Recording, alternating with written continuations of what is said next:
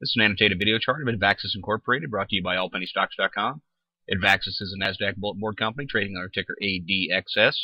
You can see it's been on a slide for about the last 9 months of the chart. Appears to have found a bottom right down here around a dime.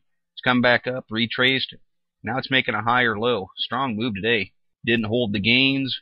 Volume was good. 2.3 million shares traded, closed up just over 13 cents. Pushing its way back over the 50-day moving average and all the shorter-term moving averages. That's a bullish chart.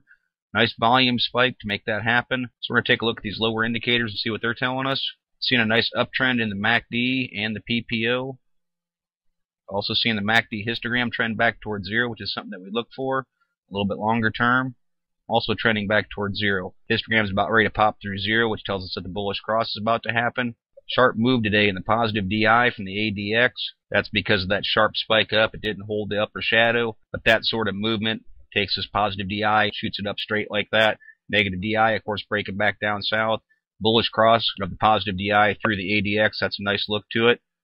We reference this a lot of times. We want to see the MFI get its way above 50. All three of them basically moving together. Still all close 52 to 55. It's another thing you want to see.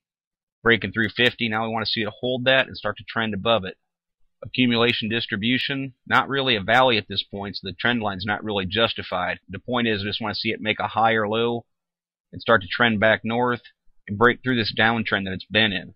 So we want to see this line break back up this way. Shaking money flow also moves south today, even with the movement. And that again, same way with the money flow. It's because it had this buying pressure and couldn't hold. So from a volume to money standpoint, they wanted to slip back down. CCI breaking through 100 on a big move. Of course, by definition with Lambert, that break of 100 is the buy point. It's trading outside of its normal mean. It's a hold until it breaks back down through negative 100. Full stow, we're seeing break back through 20. That's the first sign of any momentum coming into the stock. That's a very early beginning of a bullish chart. That's the first thing we look for. Ultimately, we want to see it break through 50. And much like many other indicators, we want to see it trend over 50 and hold over that line. Tricks, what you're going to look for on that is for this to try and flatline somewhere through this area, create a new higher low, and start to create a channel. Channels with the tricks are nice. So what you look for is this to try and break back through the signal line, move back above zero, and then try and go back up here and make a higher high to coordinate with the higher low. Great long-term indicator. Those are the things to look for, but again, it's usually a little lagging, but you want to wait and you want to see that cross. So with it starting to make that curl and hints, that's a good sign. Of course, the buying pressure today with the volume spike sent the RSIs moving quickly too. Again, what's important is holding over 50. So we're going to look at this tomorrow and see immediately what it does. If it wants to break back down, this chart could stay kind of bearish. But if it can hold and start to trend over 50, the chart has a whole different look to it. It's very nice. This is a very early beginning to a possible move. This pattern right through here, it's called a meeting line pattern. It's a 2-day candle pattern where the stock gapped down. Buying pressure came back in. It closed up for the day and at the same level that it closed the previous day. It's called a meeting line 2-day candle pattern. They got confirmation today of a reversal. So now technically speaking, we're looking at this to try and continue an uptrend and make a move off this bottom, which is significant because we're always looking for higher lows. From a resistance standpoint, there's a definitive resistance level right through that area. See, it had a hard time with it. Even when it wicked up back here in November, it closed back down.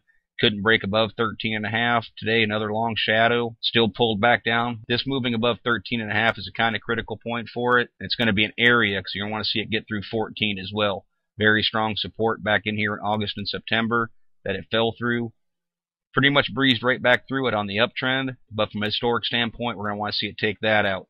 If this is going to try and continue an uptrend and make the move, we're going to want to see it break through 13.5 and 14 cents. And if it does, even though resistance will be pretty strong right in here at 15, I'd look for it to be even stronger at 16. If this is going to develop an uptrend, I think that 15 will fall if it breaks through 13.5 and 14.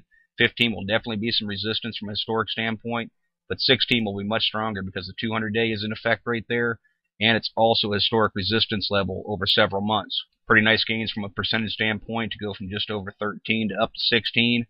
So you never try and aim too high to begin with. You look for this, most importantly, to hold the base, start to make an uptrend. If it wants to dip back down, in a perfect world, it would hold 13. But I'd also be willing to say that as a bottom support from where it is right now, this area right here around 127, it needs to hold that. It was a pretty decent little support level that it popped through, came back, climbed back above it.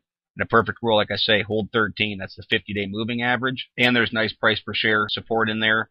but I'm already getting it cluttered up with lines, and I don't want to confuse people that aren't super experienced at technical analysis. So let's look for a bottom support there. First resistance at 13.5, all the way up to 14, and then a possible next resistance up around 16 cents. But to reiterate, most importantly, is holding a support, continuing to make higher highs, and trying to establish an uptrend. Let's look for volume to stay strong, although it doesn't have to necessarily go to this level that it did today. We just like to see it continue to increase over its average. So if it got trading up somewhere over a million shares, that's fine too. We just want to see that being a little bit stronger to show that buying pressure is there and investors are looking at this as a buying opportunity. These are the things that I'll be looking for in the ADXS chart. As always, the annotated video chart is merely my interpretation. I'm not a financial consultant and strongly encourage you to do your own proper due diligence. Consult with a qualified financial advisor before making any investment decisions. Past performance is not a guarantee of future results. Please visit the allpennystocks.com website to view the full disclaimer disclosure and do not base any investment decisions upon any material found on the website and or within this video chart. No person employed by All Penny Stocks is a registered investment advisor or licensed broker-dealer. Thank you for watching and trade smart.